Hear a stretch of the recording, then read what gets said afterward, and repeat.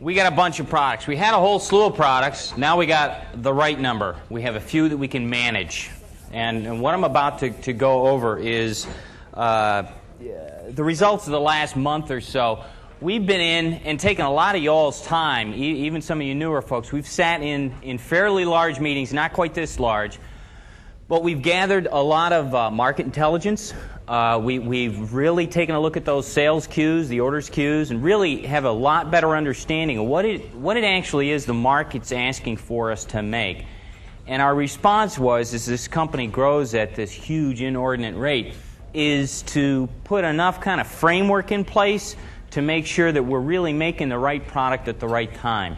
So I'm the guy that's responsible for A, establishing that process, B, actually turning the crank and getting a product out. And now a product is everything from a streaming service to, say, any other product that's actually going to warrant some long-term customer care. Somebody that manifests themselves in our database, that's a customer. That's a client. So my concern is creating the right products at the right time. The first thing we discovered as we drilled in a little bit, and I used an old technique known as workouts, we discovered that we were actually running this business in three separate kind of cyclic processes depicted up there in this picture.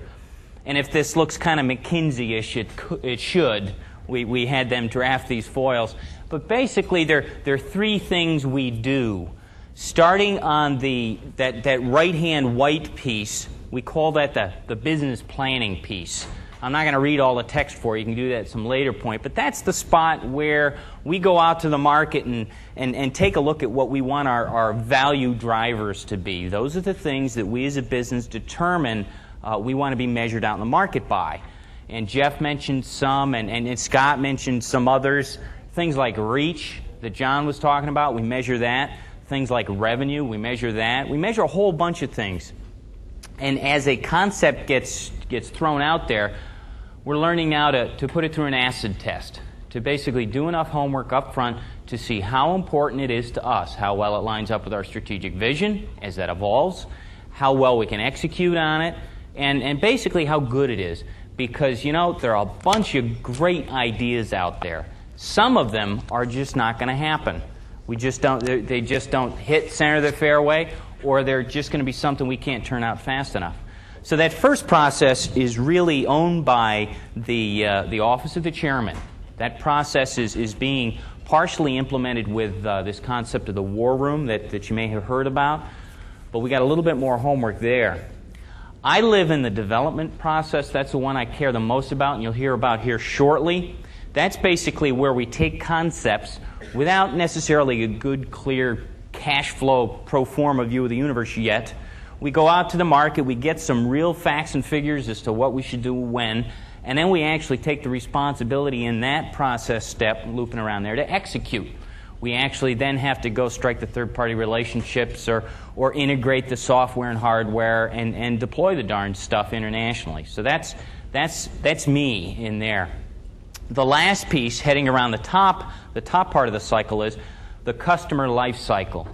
John Griebling now is responsible for that process, and that is everything from I've identified a customer, now go deploy that stuff there for that customer, on out to the care and feeding of that client in perpetuity. They live in a database. They need a customer call center response. He owns and runs the infrastructure, basically. So in a perfect world, those are three processes. They all run in parallel continuously, improving over time.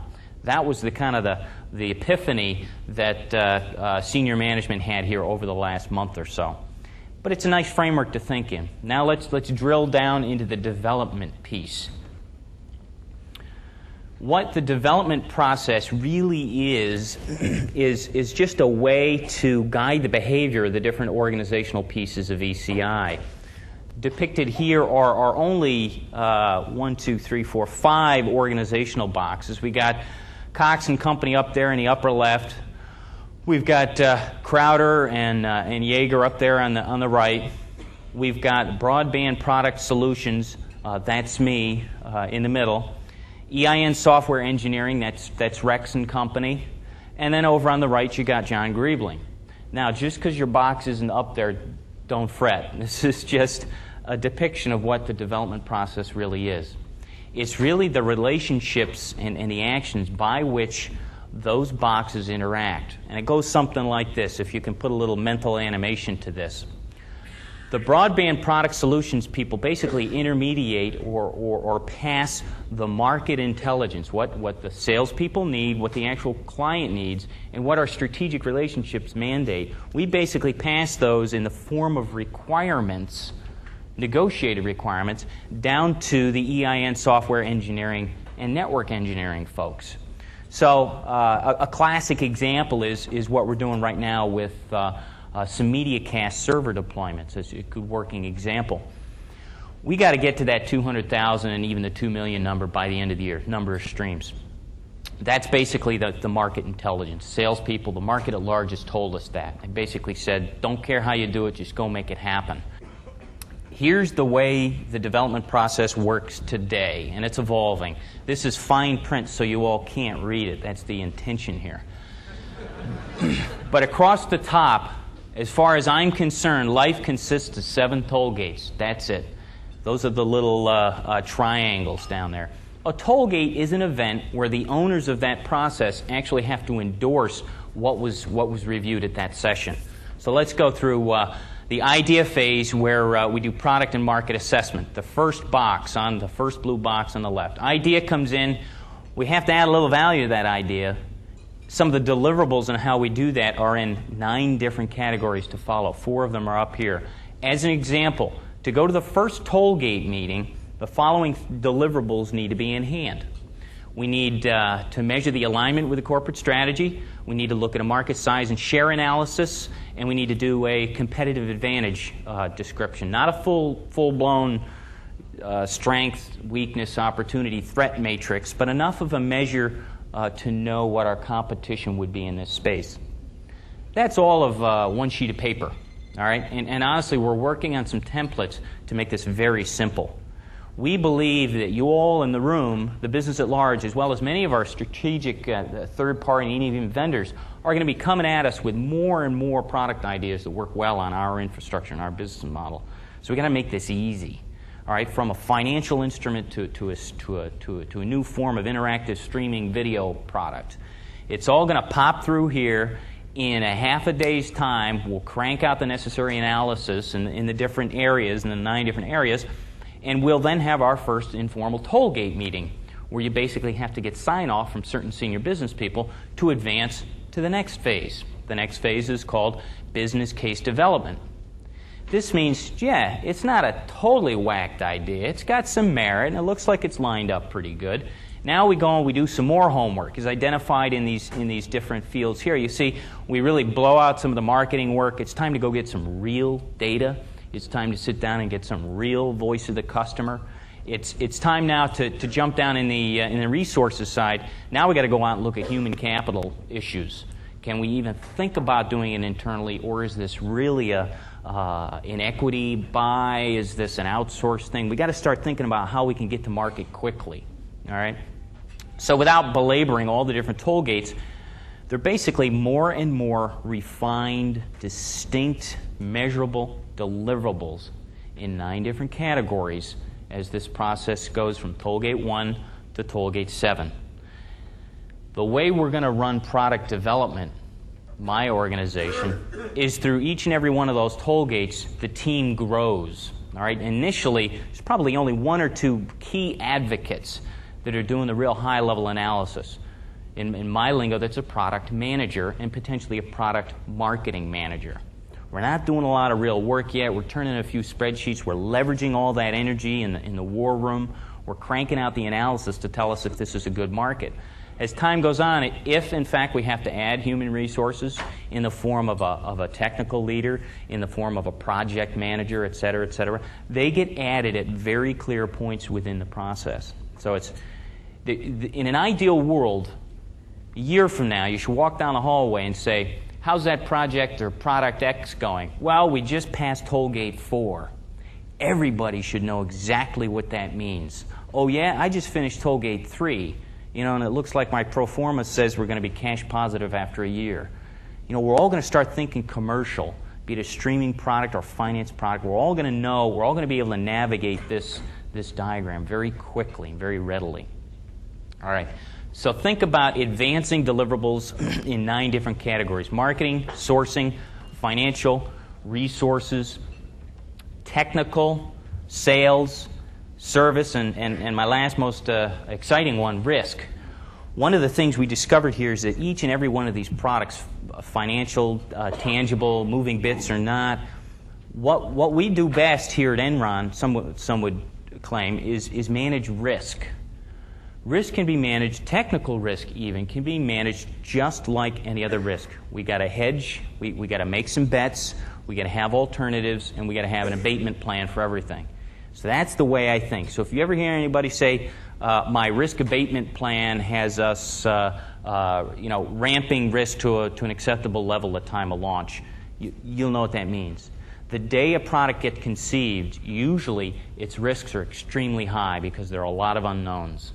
And I hate things like technical unknowns that require invention. I just hate them, okay? They need to be attacked early on, so as a project advances, risk drops to a reasonable level and we go ahead and launch. So that's risk in context of development. What this will allow us to do is we'll post on hallways and in emails and on websites a measure of where we're at on a different product per toll gate or sign-off point.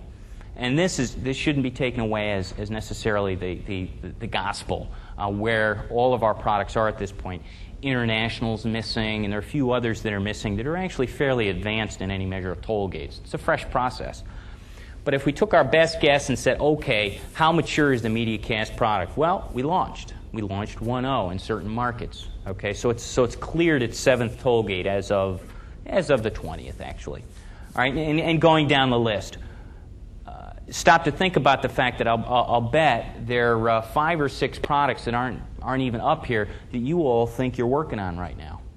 And that's a terrific thing. That's a great thing. We got all that energy.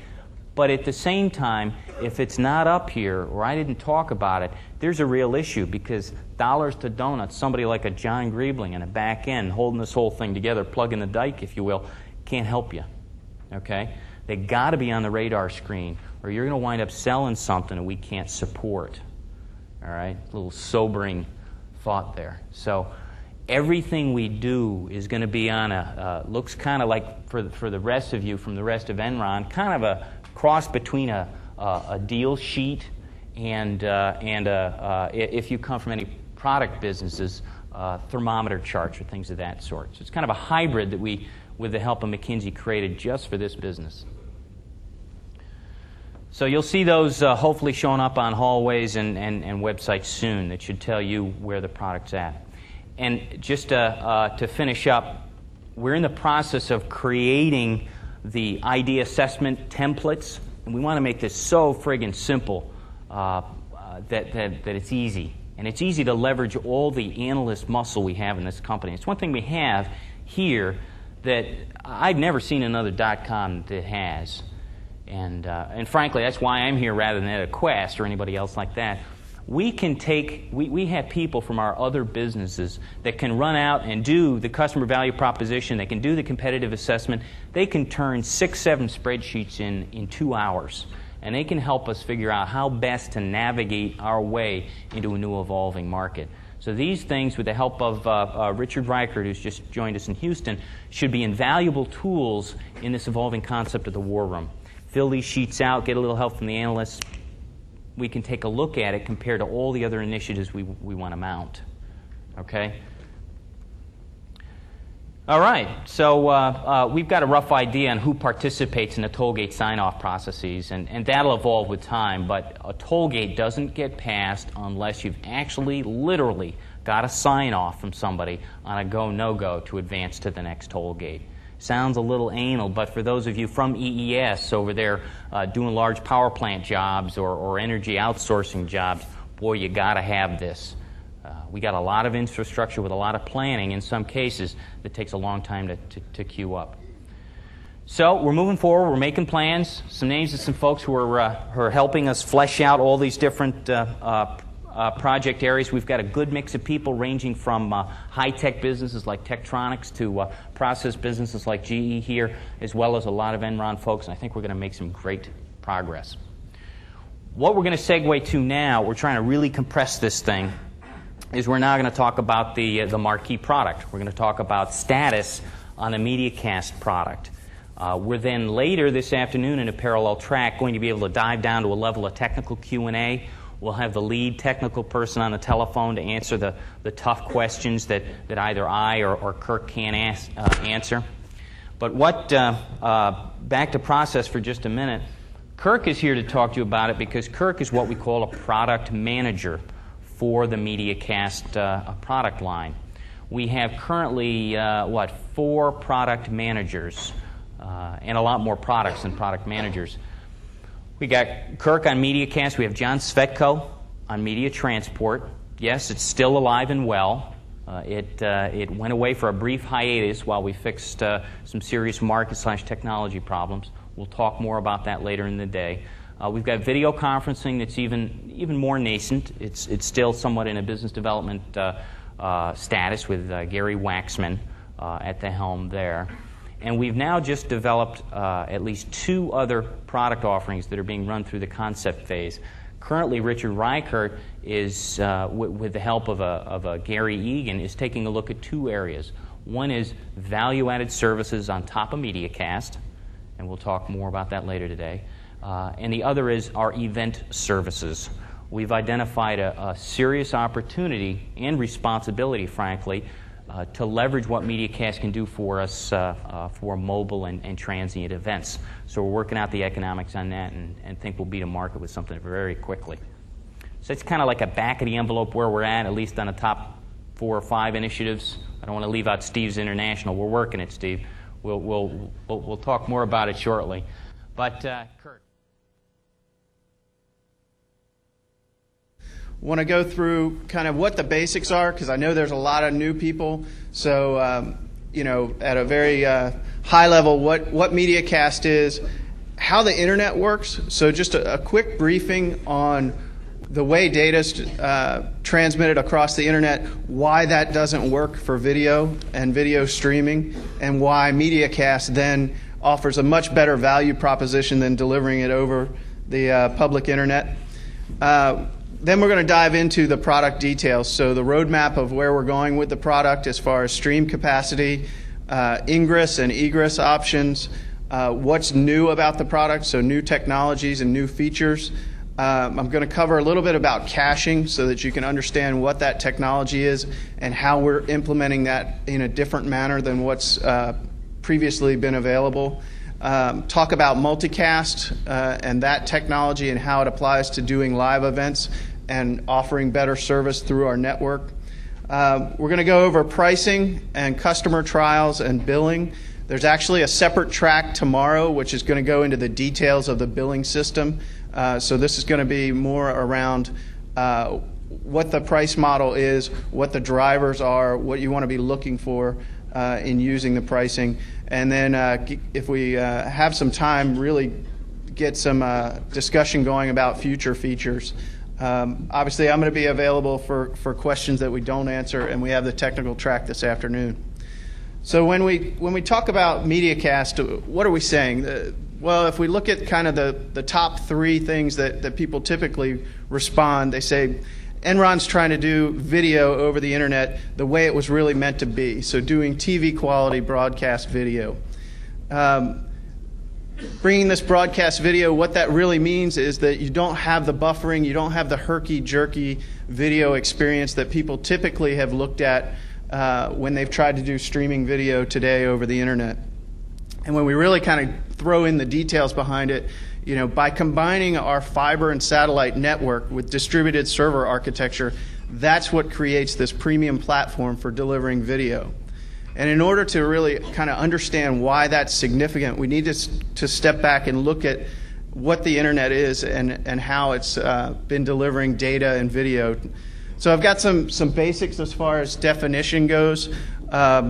the internet really is a network of networks. It's been around for a long time. Was started in the 60s as a mechanism for the Defense Department to make sure that messages and data were available to different mission critical points across the country. The World Wide Web is a subset of the internet. It's the most common method of getting to that data today because we have browser technology like Netscape and Internet Explorer, but it's just a piece of the data that's out there traveling on the internet. We look at web hosting companies. These are really people that are running servers that are set up to host the data on the web page so that the enterprise or the organization doesn't have to run that in-house. These people are now getting into streaming and hosting streaming as well, and that's where our service comes into play. John McClain talked a little bit about internet access and service providers. There's a lot of people out there providing access, providing networks.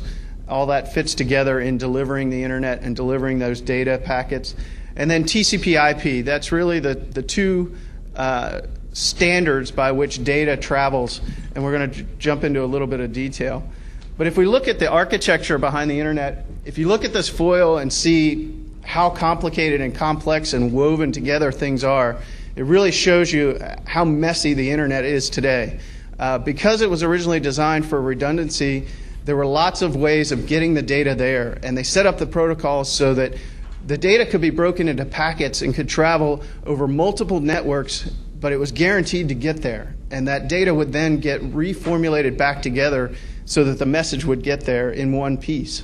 When you look at that as far as doing video, with text, it's not as important the order that those packets show up so that you can actually read that message. But when you get into video images and video streaming, it's very critical that those pieces all line up and come at the same time so that you can actually watch the video as one piece. And that's where all of these arrangements of the multiple networks make it too complex and too congested today with all the data that's out there to really deliver a high quality. When we look at TCP/IP technology, from an engineering level, typically you break things into a stack where at the bottom level you have the physical and data layer. This is really where the hardware is, the actual physical wire. At the top level you have the application. So this is like your web browser and actually the real networks application, the Windows Media application. In the middle there, you have the network layer, which is really where Internet Protocol comes into play, IP. This is what addresses the packets and tells the information how it can be routed through the network. On top of that, you have the Transport Protocol, which is where TCP, Transmission Control Protocol, actually goes in. After those packets have been addressed, it breaks them apart and sends them out. It's also the protocol that reassembles them and puts them back into order. The protocol really is a connectionless protocol, which means that when you have TCP/IP working together, each of the packets could travel over different networks around the internet and actually get to the same spot. But they travel through different access points, multiple networks, multiple hops to actually get there. So when you look at how somebody's actually making requests and receiving those, you may have an end user sitting in Oklahoma that makes a request for a web page that's hosted in Seattle. Their ISP may be on network number 3. They have a peering arrangement with network number 4, and so the request would go through network 4. The actual web page is hosted on network number 1. It responds and sends the data back. Well, this time network 4 is a little bit more congested, so that data actually is going to travel through network 2 and then delivered to network 3. So as you can see, there's lots of hops, what we call hops, of jumping around the internet to deliver those packets and get that data back and forth across the public internet. When John was going through who some of the different providers and carriers are, all of those people are working through either developing their own networks or getting on the internet through major network access points. And as the internet was started, this was a pretty simple way to get people on and off the network and get them connected and talking together. It was never planned for this much data to be traveling over the network as it was originally constructed. You have the official network access points. There were 4 of them that were brought online. You have the metropolitan area Ethernets, 6 major ones of those. And then you have the federal internet exchanges and the commercial internet exchanges, which provide other places for commercial and government users to get online and transfer data. Because there have been, like I said, the original intention was to simplify it, make it easy to get on the network. What that's done as the internet has grown and as the World Wide Web has taken off, it's actually created choke points within the internet that all of this data has to travel through certain points within the country and get exchanged to get from network to network. So we kind of talked about this, but when you have somebody going to, say, the Amazon.com website, potentially if they were on Mindspring as their ISP, Mindspring would then have an arrangement with GTE to provide the backbone service, so actually get them onto the internet. Mindspring has its own little network. GTE provides them with getting on the backbone of the actual internet. Then GTE has to go through the Chicago network access point that Ameritech runs to actually get to the web host that's handling Amazon's site. So as you can see, there's a lot of places where data has to traffic to get around to actually get that request and respond back. When we talk about a network of networks, it's probably a little bit hard to see, but this is a list of the major networks that are connected together and network providers that are connected together to make up the internet. And the data that's in this graph is really a weighted average of the download times provided by each of these network providers. So you can see as you're hopping across multiple networks and combining the latency that's built into each of these networks, you can get a large variability on the quality of the service that's going to be provided in delivering that data to the end user. And it gets very complex quickly. So Kirk, if we were up there on that picture, this would be a serious sales tool. Definitely. I mean, the speed of our network and the capability to do a one-hop delivery of applications, whether it's streaming or not, is a huge differentiator and would put us at the forefront of some of these network providers. So when you think about streaming media, the real problem is that the stream packets hop across all the multiple networks, and each of these hops, data is actually, the router is having to decide which packet's going to go through that connection point and deciding on the ordering, which with other types of data, it's not as critical what the order is. With video, you get very poor quality of streaming by not having all those packets show up at the same time and forcing you to buffer and get a jittery experience as you go through it. When you look at MediaCast, what we bring to the table by having the EIN is the content provider can put content on the network. We have distributed servers connected to the network that are in our e-powered ISPs, as well as some of our third-party wide area network providers, Internap and Level 3, that allow us to deliver video in a much better performance. So when you have a request coming in from a user who's connected to an e-powered ISP for on-demand content, that content's sitting in the streaming server so that it's one hop away from the end user. There's no traversing over the public internet. There's no other hops other than the request directly to that e-powered ISP. When we have somebody coming in not through an e-powered ISP, we picked out the partners Internap and Level 3 because they're network providers to other ISPs. They have their own wide area network that's set up in a way that it avoids the choke points of the public internet.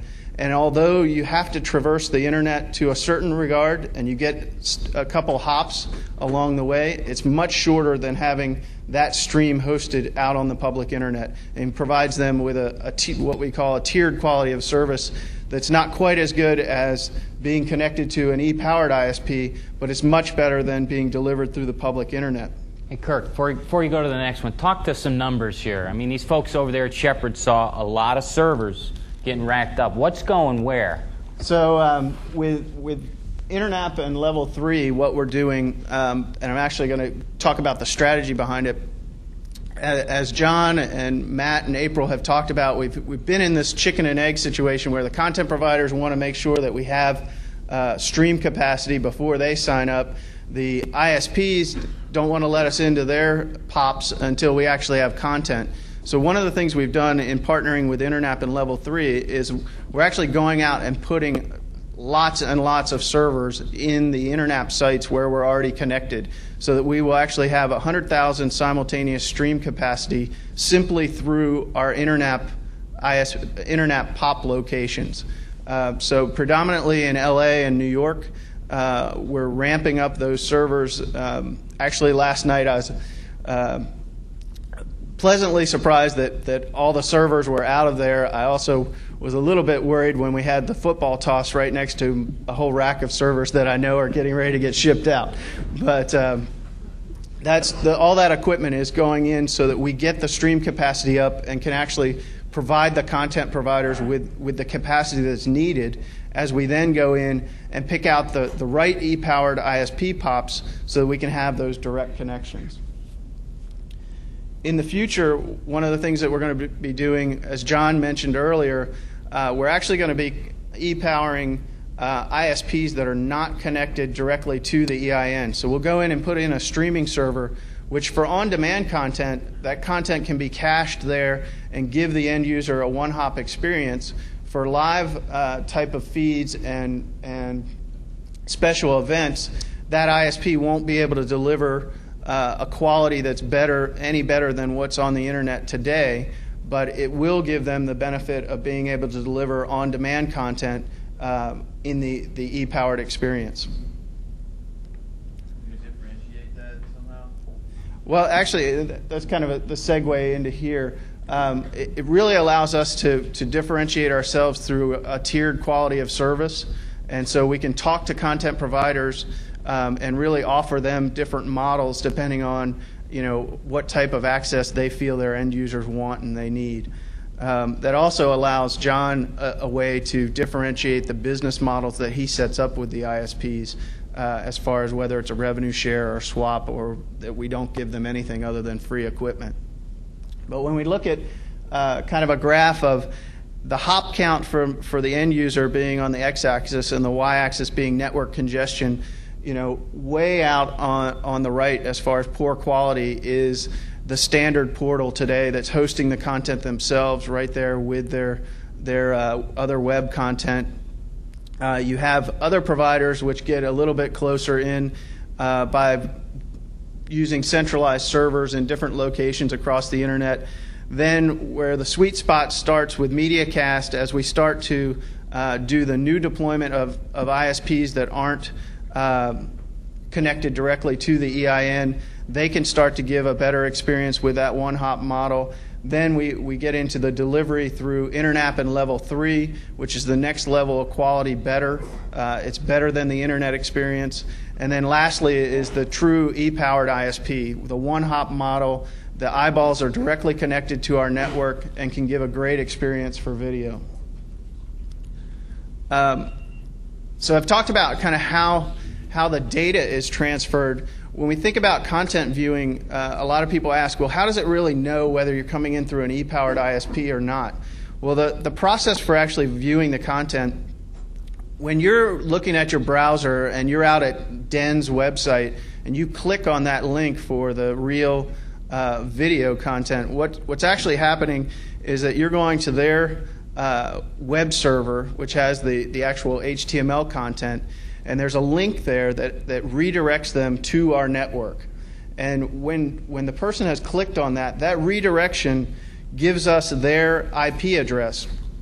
Our e-powered ISPs give us their table of IP addresses. So all of their end users, when you dial up, you don't see this happening, but you're assigned an IP address. The ISPs give us that range of addresses that they have. We do a quick lookup of that request to see whether we know that IP address in our database, And when we see that IP address, we know exactly which ISP POP that request is coming from, and we direct the stream request to the server sitting in the E-powered ISP, so that then it's just delivered right over their dial-up connection, either DSL or dial-up or what have you. That's really how the content and how the application, how MediaCast works in order to tell whether somebody's coming in through an E-powered ISP or not. John talked about the reach. Just want to point out that, when we show this, when you go out and talk to people about this, one of the things you want to point out is that these are our city pop locations, and we connect to the ISP directly from these city pops, either through a DS3 connection or we'll be bringing up satellite delivery. So that's really how the reach is extended to the end user, is through those ISPs that we're bringing online.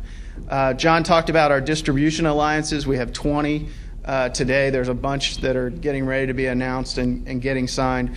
What that really represents is the capability to bring up over 500 POP facilities, which means that we'll be able to have directly accessing the network over 24 million desktops. So those users are all capable of getting an e-powered experience once those POPs are brought up, and as we move forward, that's how we differentiate this delivery platform. In November, we did the Drew Carey event. This was the largest webcast ever done over the public internet. It was a combination of multiple providers. We worked with ABC and Warner Brothers and Disney, as well as a lot of our competitors. We actually aggregated our stream capacity with the likes of Akamai and Sandpiper and iBeam. All of our competitors worked together to actually pull off the largest web event. This was very significant for us. It was also the first time that we did any Windows Media Player streaming over the web. The sales guys talked about the content deals. This is really great. You guys have pulled off a lot of success here in getting content. This is really going to help the distribution team as far as being able to promote it. It's also going to get us recognized in the market as we go out and promote the fact that we have some of these customers. Now we're going to jump into the roadmap update. So what I've got here, it's a bit of an eye chart, but this is really our feature roadmap. We're going to be sending this out with periodic updates to this. This is really your reference chart, kind of your card to post in your cube of where we are, what our capacity is going to be, what we can sell at what times. And I'm going to go through each of these in detail. Right now, on the initial release, we're bringing up, and like I said, I was glad to see that those servers had shipped out of the Shepherd facility already, so that we'll get the 100,000 stream capacity for Real Networks G2. We have 10,000 stream capacity on the Windows Media Player. We're calling that beta right now because as we bring the log processing online in order to do usage reports, right now that's pretty handheld process. So we're still kind of calling that beta as we really transition and bring up the billing and extranet system. When we look at capacity, we're growing this out so that by the end of the year, we'll have the capacity to do 1 million simultaneous users. When we talk about stream capacity, the reference model in the industry is a 20K stream. That's really the smallest stream size available. That's not our sweet spot, but that's become the industry standard in how to refer to your stream capacity. As we go forward, like I said, we'll have 1 million simultaneous stream capacity.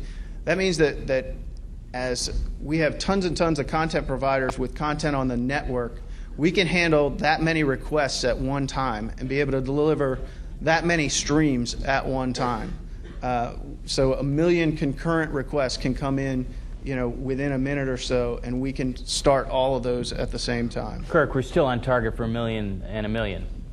By the end of 2000. Right, of both G2 and Windows Media. Mm-hmm. These are the latest updated numbers. It's actually a little bit down from what we had said previously, but again, as we're getting into the implementation of this, we're getting a better definition of how quickly we can bring these things up.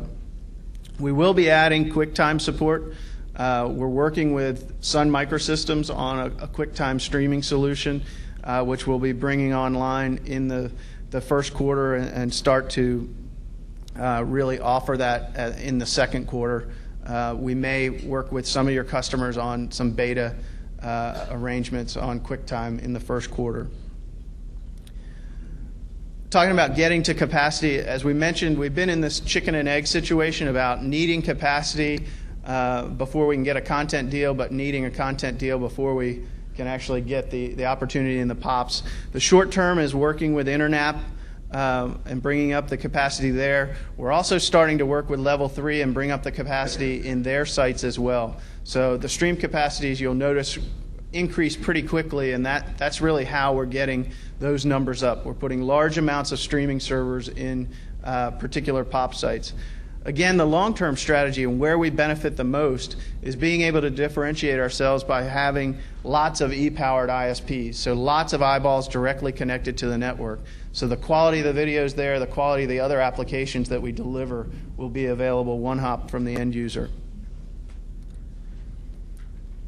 In the streaming server strategy, as far as what we're putting in those POP facilities, previously we had one equipment design. We kind of did a one-size-fits-all. We jammed it into the rack space. If you're not familiar with server technology, a rack is kind of like a tall cabinet where the servers actually fit. There's a limited amount of space. Floor space is very critical at an ISP. That's at a premium. They don't have a lot of room for a lot of servers, so we have to be much more economical about the amount of space we ask for. That's why as we're moving forward, we're actually coming up with 4 or 5 different designs that are much more suited around what the ISP environment looks like. So how many end users they have connected. If it's an enterprise, looking at how many users they have at the particular enterprise and sizing that equipment to fit with what their needs really are. This is much more capital efficient for us. We are using very premium equipment. Even as we go to the multiple designs, we're at kind of the bleeding edge of the technology. That's great because we're getting a lot better performance than what our competitors do. The downside to that is that sometimes you get into issues on implementation and actually getting that equipment as soon as it was originally committed. Let me throw a couple of things in. Where's John McClain? We doing the right thing here, John? Yes. Is this cool or what, huh? You guys asked for it, you get it, right? This is going to happen. I mean, consider another thing. From a value sale point of view, there you go, I like that. From a value point of view, we manage these boxes. Our competition doesn't. These are platinum stainless steel boxes that are bulletproof. From we think telco mentality with all those 9s. That's what we do. That's not what our competition does. These are very carefully engineered racks full of gear that sits there with little SNMP lights going on and off back at the Network Operations Center. So consider that when we propose this many different boxes that we're in the process of designing, these are all still very carefully managed boxes. But now we got a way to go after these guys that are eating our lunch on the low-end tier, these guys that are dropping off these $1,000 Linux boxes and eroding our market share with bullshit market figures. We're going to go after them with a box that's manageable, that really works. All right, so there's a couple value plays in there. We're going to go after the guys that are coming in underneath us with the big numbers, but we still manage the infrastructure. So when they get caching, we got caching. So we're going to be at least on parity, if not above. So this is pretty key. So when does the WP to Sun port get done so we can compete with all those Linux boxes? Well, the answer for that is we're working with our caching vendor right now, and we're kind of caught up in some intellectual property issues on getting the caching to actually work. When the caching works, and Kirk will talk about dates when that's actually the full hierarchical caching is done, when the caching is all actually up and done, the playing field really changes, because now all we need is like 2 streaming servers, or 3. 1 for Windows Media, 1 for QuickTime, and 1 for G2, somewhere in the cloud. It's obviously we'll have a few more than that, but in the limiting case, we move to full hierarchical caching at the edges. We actually don't run a video server, a streaming server on the edge box anymore. Linux support all three of those? You know, there's another meeting down the hall there, David. No, you're right. You're right. Linux does. Linux does. Just a detail, right? Actually, the media player is still, Microsoft's pretty tight on keeping media players stuck to NT. So you get to have an NT box somewhere until somebody figures out a little bit different way to deploy it. Well, what are the facts? Sure. Facts. Why a lot of these guys do not, like Akamai, do not control their actual servers is because of the fact they use the public internet. So they let it sit behind that particular provider's firewalls, in their web server infrastructure. When are you going to allow them when to this media control player how design? utilization goes. I don't think that's so ever we got a good product, but how do you protect your distributor? Meaning that at that edge, since you don't know that in fact you're sitting on a distributed area of that network, or you're sitting on the core of that network, and you're not as far as not bandwidth, but as far as what hardware utilization they have in place, how do you protect them against the fact that they may overserve? That's actually something that the distribution team has to really be focused on as they're signing up an ISP and making sure that they qualify that ISP and go through with them the levels of service that we expect from them, as well as the levels of service that we're going to be able to provide. You're looking at an ISP that's usually doing traditional data. Now you're actually taking on video. Right. And from their standpoint, as far as benchmarking their networks, they didn't benchmark their networks for video.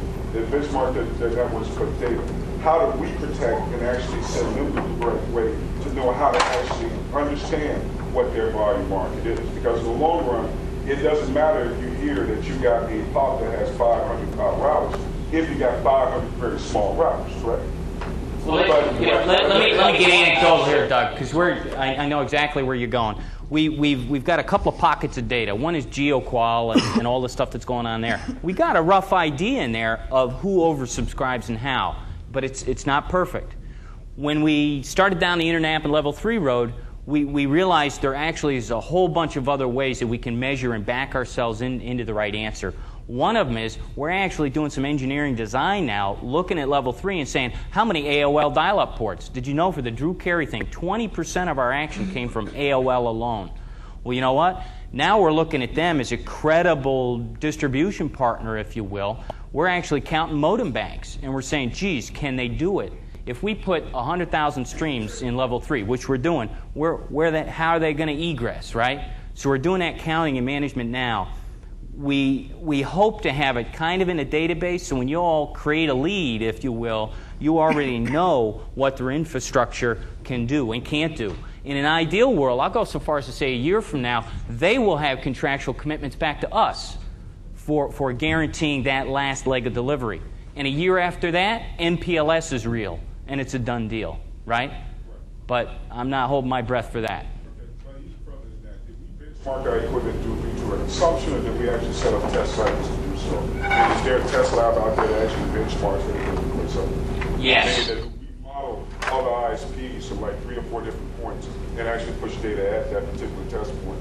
And not we're started. I mean, you're hitting a really key point, because if we got value propositions, they probably really fall in 3 areas on this product. One is that we manage that endpoint, okay? The other is that we're going to provide tiers across the whole band. But the third would be that we would claim we're doing surgical deployment. We can't do that surgical deployment unless we go and make a bunch of measurements and we actually know. So there's work happening as we speak. We're leveraging all the data we gathered from these events and everything that the MediaCast servers have gathered. And we actually have people pawing through the logs to see where the IP addresses came from, i.e., who should we be going after domain-wise, you know? And that's where this AOL data comes up recently. Number two, we can also tell by looking at that session what kind of quality that ISP's infrastructure could carry. And you know what? There's some bad boys out there in terms of dropped streams. There's some people we just plain want to avoid, okay? And it's starting to correlate fairly well with the measurements that what's the name of Boardwatch and some of the other guys make. So there are people out there. We're leveraging some data that the Boardwatch stuff Kirk showed was primarily bulk FTP and HTML transfers. It's not quite what we're looking for. Murad is in the process of going and dealing back with them and helping them set up another index so we can actually get on a different chart and win at that one.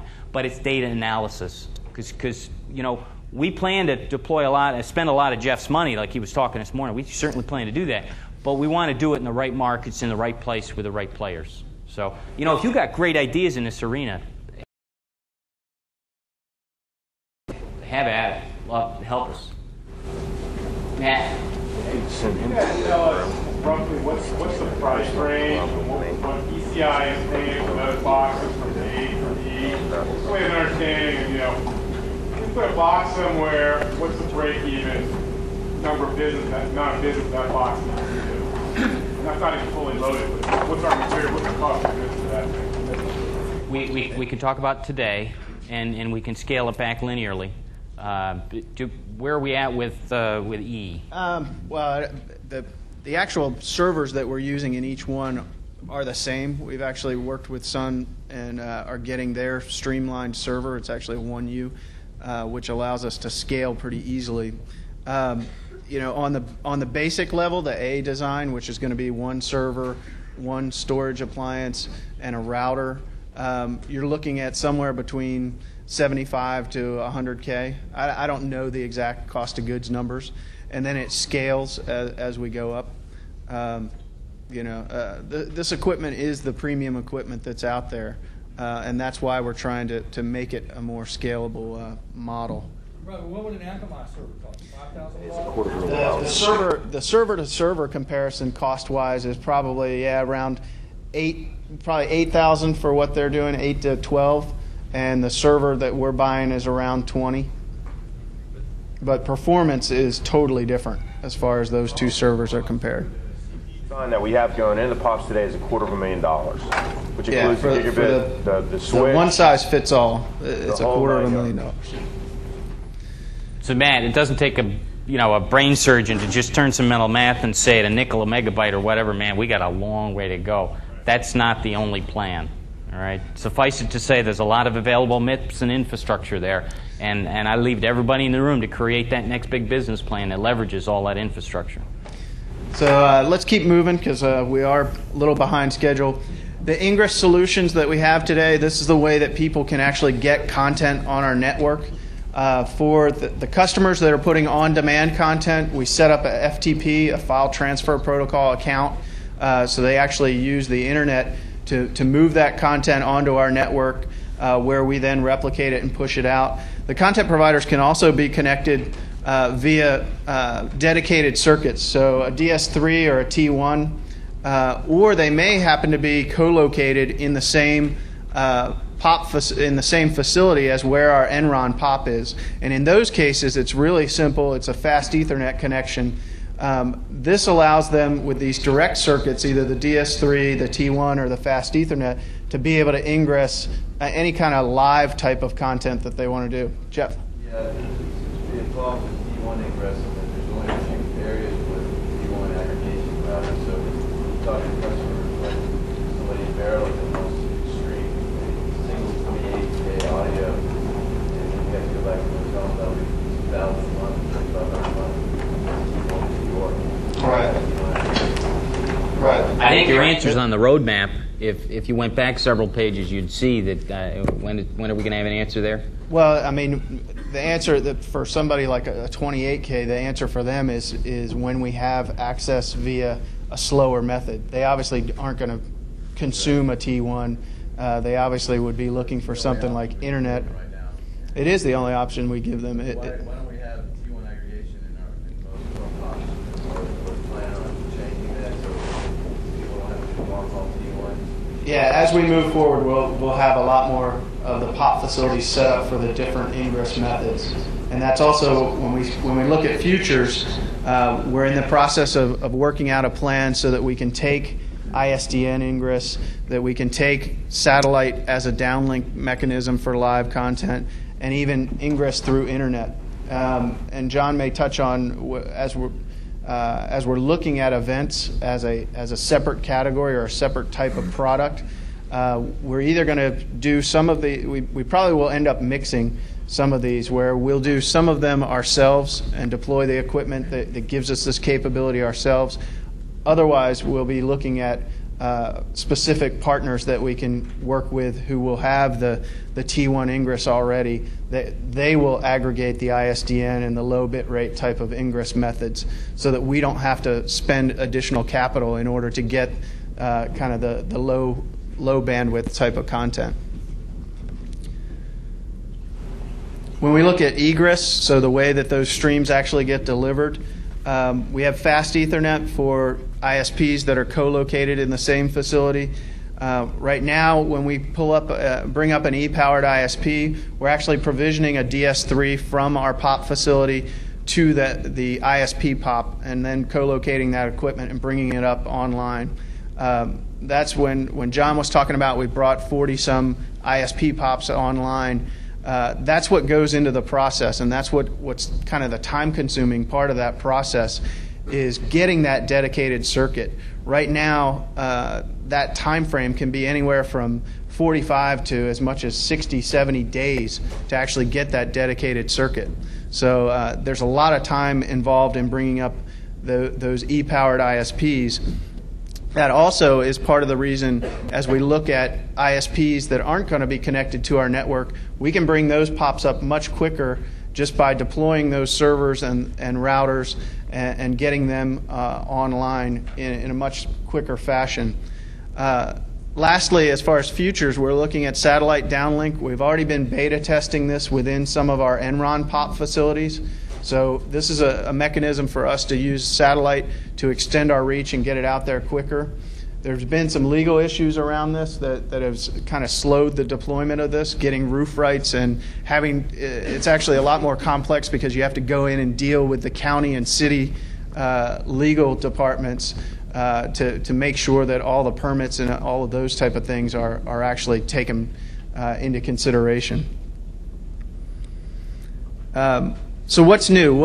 We talked about stream capacity, and we all know that we can actually deliver a G2 and a media player stream. What's some of the underlying technologies that are changing to improve the service as we go forward? One of the things that we're in the process of doing is our universal content locator.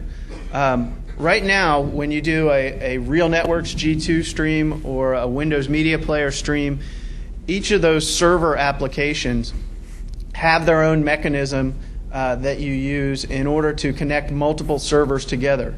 So when you look at a network of G2 servers that are out there, they have their own technology for allowing you to connect those servers together and be able to route stream requests across that network.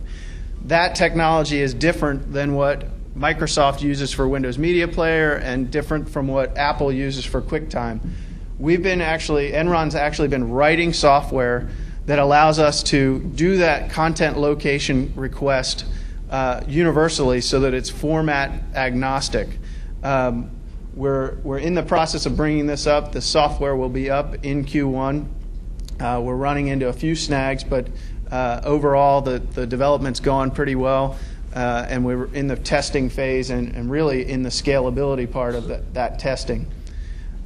Universal Log Processor is another piece of software that Enron's actually been writing. Each of these streaming servers that we have out there, and as John talked about, we're going to have 3,500 of these servers out there by the end of this year. Each one of those servers creates a log of each request. So when you've watched a video, what's actually happening is that there's a log being generated that has your IP address, what time you started that stream, what time you ended that stream, what the average bit rate that was delivered. All of the information that we gather that log creates is what goes into the usage reports and provides valuable data to the content provider around the characteristics of who's watching it and what type of stream they're looking at and where they're coming from.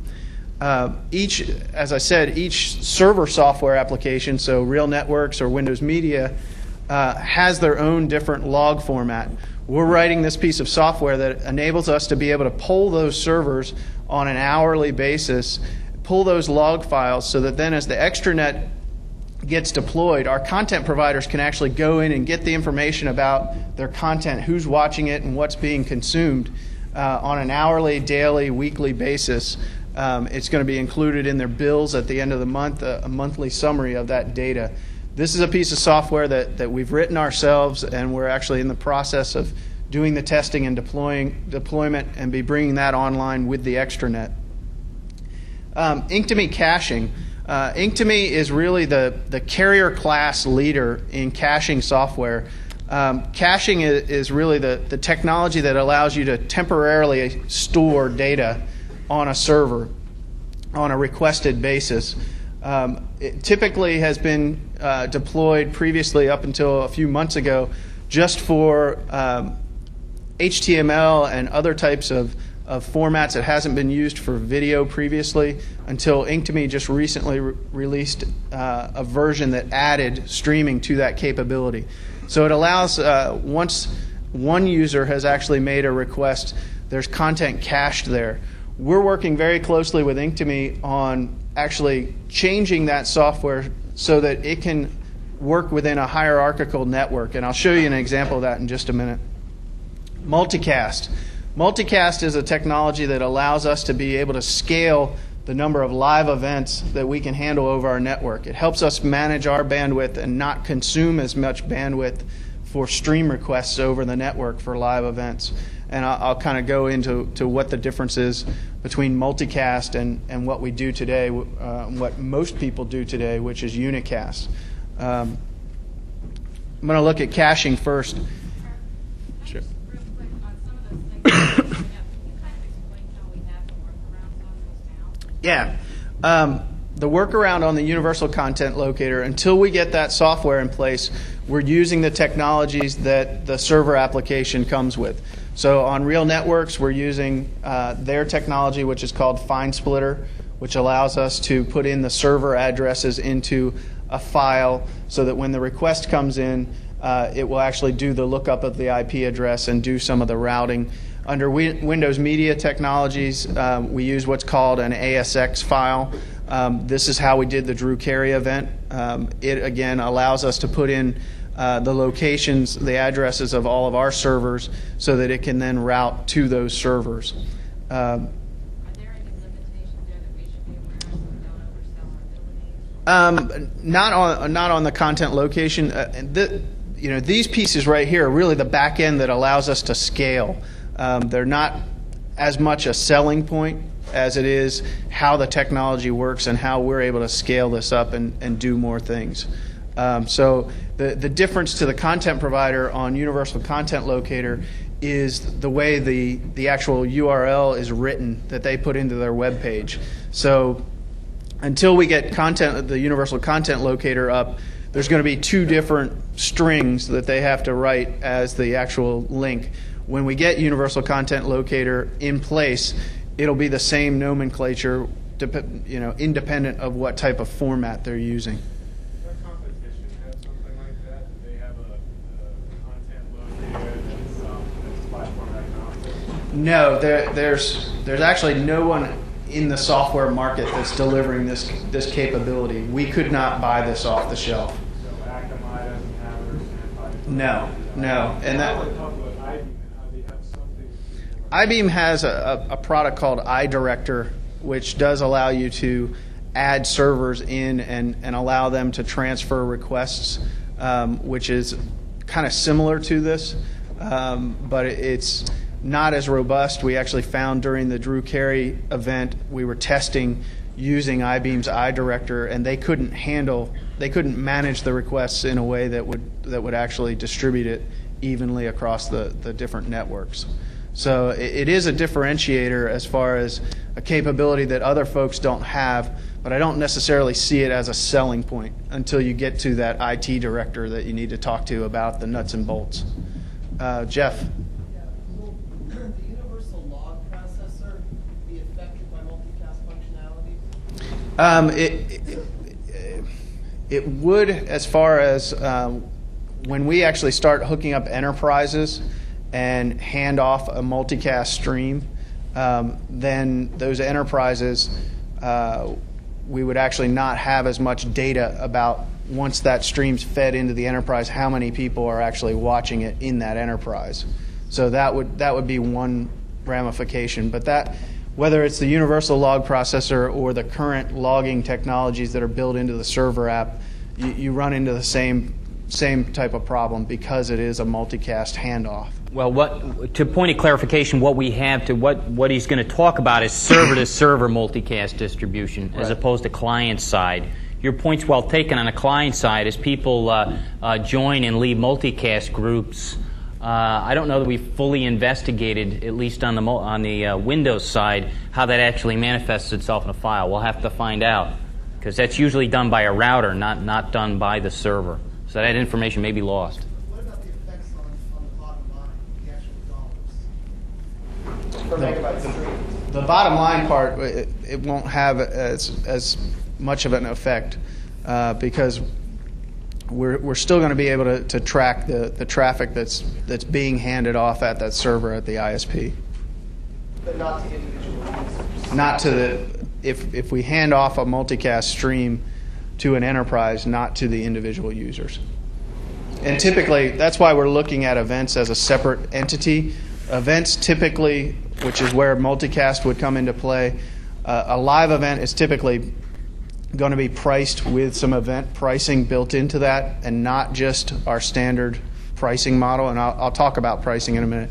Doug's had his hand up for Last question for you, Kirk. Scalability. You mentioned scalability in the form that, in fact, that we're putting universal content locator in place in order to actually serve 3 different languages as far as 3 different servers to our actual content. But in that particular case, that's only really, if you think about it, 30% of what the content locator does. It actually feeds the actual clients, the actual stream capacity. Where are we going and where are we as far as being able to dynamically look at and also allocate announced routes from each one of our ISP phones through that content locator, so that this is no longer a static or a high administration type of actual process, which of course is totally against scalability. You're talking about the downstream request from the ISP. Content locator actually